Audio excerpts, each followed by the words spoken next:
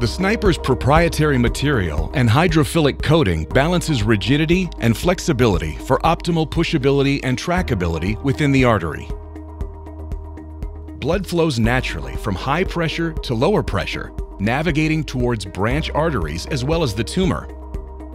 Sniper uses pressure-directed therapy to control flow for precise embolic delivery. There are two methods to achieve pressure-directed therapy: non-selective and selective delivery. In non-selective delivery, the Sniper is advanced to a proximal location where branch arteries are evident between the Sniper's tip and the tumor. The balloon is inflated, occluding the artery and creating a lower pressure zone. This causes the blood flow to slow and redistribute away from non-target arterial networks, delivering embolic agents into the tumor, allowing for improved tumor fill.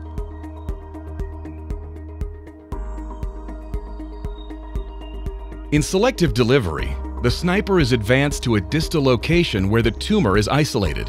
When the balloon is inflated and the supply artery is occluded, embolic agents are injected. As embolization progresses, increasing pressure enables embolic agents to penetrate into the tumor, causing the tumor to fill completely without reflux. This animation is based on liver tumors, but this therapy may be applied to other organs and tumor locations. Sniper is the pressure-directed treatment solution that increases therapeutic agent delivery and eliminates non-target embolization.